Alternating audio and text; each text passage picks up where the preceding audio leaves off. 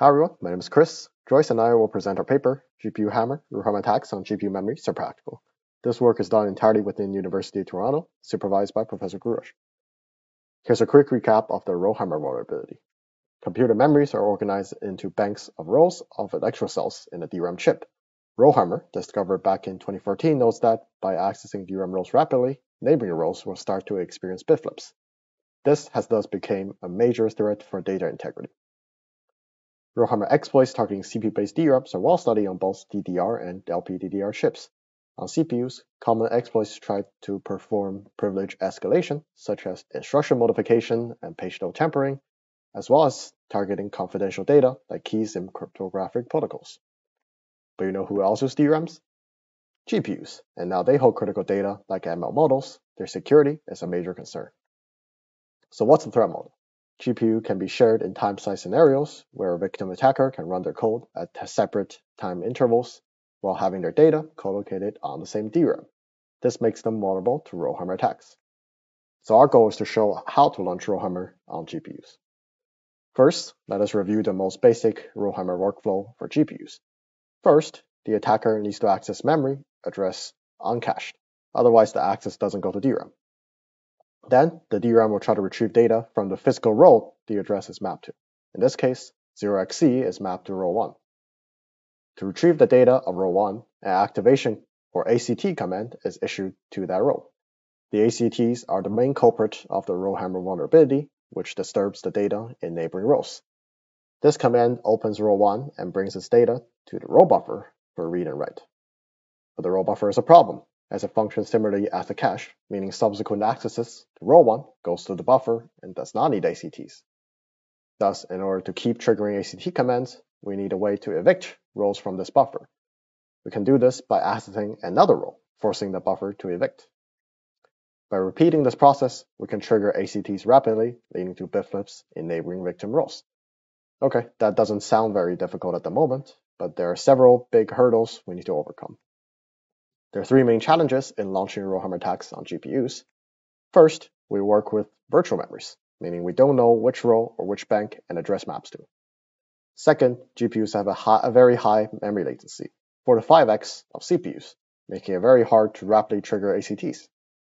Third, although hardware changes take a long time, modern DRAMs have came up with defenses against Rowhammer, such as target row refresh, and we will need to bypass such defenses in order to see bit flips. Let's look at the first challenge. We need to hammer neighboring rows in the same bank, but given a virtual address, how do we know which bank and row it belongs to? To retrieve the mapping, we leverage timing cycler from prior work drama. Suppose we have two addresses, 0xA and 0xB. If they're in different banks, accessing them at the same time will have low latency as each bank has their own buffer. But if they're in the same bank, they need to take turns to use the row buffer, leading to a higher latency. This way, if we keep the address such as 0xA constant, we can find all addresses in the same bank at 0xA by observing this latency. Once you have all the addresses in the same bank, we can just observe the absence of such conflict to know whether they're in the same row. Now, let us look at the methods to measure latency. We use GPU threads to access an address pair 0xA and another address 0xB. We first clear the cache of both addresses before accessing their data. Then, the threads will only proceed when both accesses have completed, thus giving us only the slowest of the two latencies. We take the minimum of 10 measurements, avoiding spikes from system noise. Here's a sample visualization of the access time difference between same bank and different bank for the entire memory layout. However, we see a concerning overlap at 370 nanoseconds, where they're indistinguishable. This is due to the non-uniform memory access effect, where although no conflict happened, one can still have a longer latency due to its distance from the GPU. Fortunately, we have a way to filter them. Addresses in the same bank are in the same DRAM chip. This must be physically close. We can use this insight to filter addresses that are too far apart to be in the same bank, those that have high access latency even on their own. After removal of the NUMA effect, we can see a clear cutoff. Now we have an effective scheme to retrieve the memory layout for Rowhammer. The second challenge is GPU's high memory latency, which is 4 to 5 times higher than CPUs. Therefore, GPU Rowhammer is subject to more strict time constraints. In DRAM, cells leak charge over time and must be periodically refreshed. In particular, these refresh commands are issued once every TRFE or 1.9 microseconds on GDDR6, and all rows must be refreshed within a TRFW or 32 milliseconds. Hence, we need to hammer with high enough intensity to trigger bit flips before the victim rows gets refreshed, which motivates us to issue as many activations as possible in the TRFW. With this goal in mind, let's take a closer look at a naive single-thread hammering loop, which is similar to hammering on CPU DRAM. First, the thread issues a load request to an aggressor row in the memory. This triggers a row activation in DRAM, then the loaded data is transferred back to the SM, during which DRAM remains idle. After that, the thread can finally send the next load and rinse and repeat. Since a significant portion of the time is wasted on data transfer, single-thread hammering achieves only 15% of the theoretical maximum intensity. This is clearly suboptimal, so what can we do? A natural improvement is to use multiple threads. With multiple threads, memory requests can be issued in parallel, effectively overlapping delays and improving throughput. As we see in this graph, increasing the number of threads significantly improves the hammering intensity to 80% of the theoretical max. But there's a caveat. Threads within a warp execute in lockstep, which means that even if thread 1 receives its data early, it can't proceed to the next request until the slowest threads in the warp finishes. So can we do even better? Yes, by multi-warp hammering. A warp consists of typically 32 threads executing the same instruction together. In multi-warp hammering, we utilize one effective thread per warp and use multiple warps to issue requests. Unlike threads within a warp, warps are scheduled independently. This means one warp can send out a second memory request as soon as the first request completes without waiting for other warps. This further minimizes idle time on the DRAM. With multi-warp hammering, we can achieve up to 620K activations per refresh window using 8 or more warps. This reaches 93% of the theoretical maximum and provides enough activations to reliably trigger a bit flip. Moving on to the final challenge, it comes from the in-DRAM defenses like target row refresh built by chip manufacturers. TRR mitigates Rowhammer by keeping track of recently accessed row in a fixed size tracker and refreshing one of them every refresh interval. To bypass TRR, prior work proposed 2 techniques. First, trespass shows that the tracker can be overflowed by many-sided hammering by activating more than 2 distinct aggressor rows. Because the tracker only holds a fixed number of entries, hammering many different rows forces one row out of the tracker and it escapes and is not refreshed. For example, here a 4-entry tracker will evict 1 entry if 5 aggressors are hammered. Second, Smash makes that escaped entry consistent by synchronizing hammering with mitigated refreshes. We deliberately create holes in the hammering pattern for refreshes to occur, maintaining the same tracker activity in each TRFE and the same entry to be evicted every interval. All of the above prior work applies only to single-threaded settings. We extend synchronization to a multi-thread setting. We insert the same delay after each warp's hammering, creating aligned gaps that allow mitigated refreshes to occur. A natural follow-up is how much delay is needed. We can identify synchronization points using another timing trick. After each round of hammering, we insert addition to introduce controlled delays. The memory may stall mid-hammering for refreshes. Naturally, as we increase the number of additions, the time it takes to hammer also increases.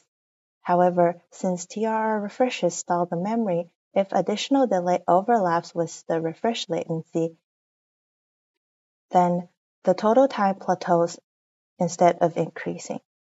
So, when we observe that increasing the delay no longer increases the time per round, as seen around 56 additions here, it indicates that the hammering is aligned with the TRFE.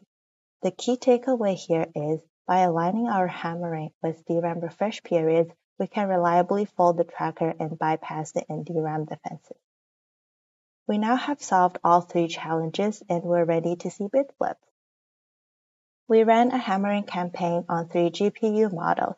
an RTX A6000 with GDDR6 memory, an A100 with HBM2E, and an RTX 3080 also with GDDR6. We hammered 4 banks on each GPU with 8 to 24 aggressors and both checkered data pattern. This took us about 30 hours per bank per GPU. The table here shows the number of bit flips we found. Our attack succeeded on the A6000, on which we observed 8 bit flips across all tested banks.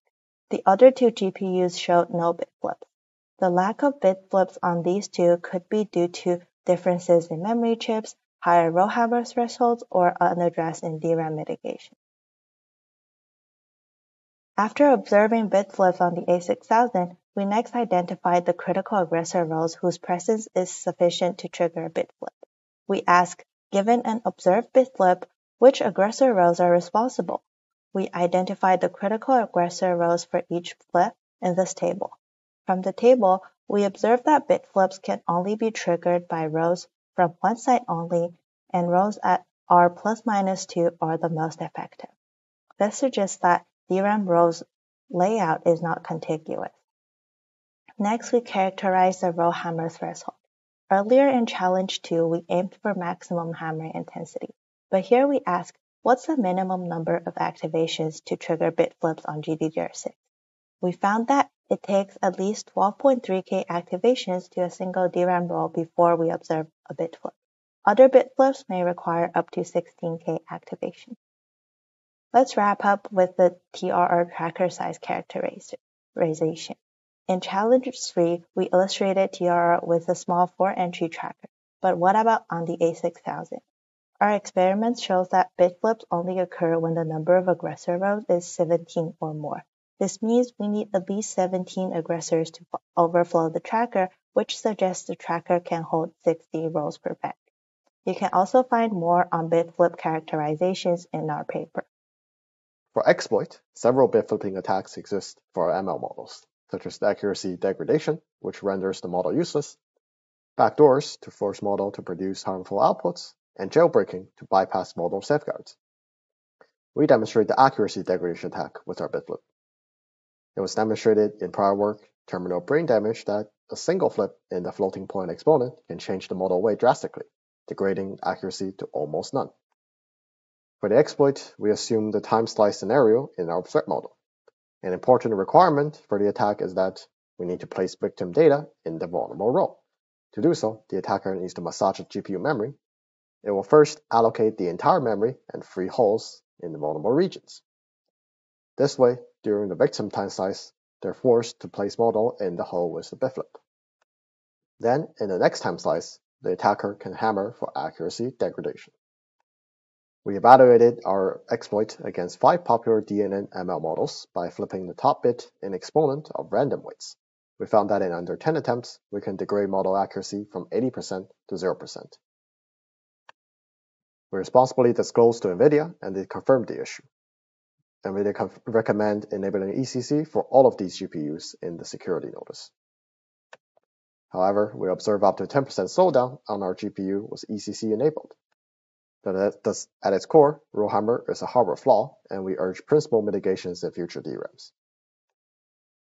In summary, GPUHammer is the first practical Rowhammer attack on discrete GPUs.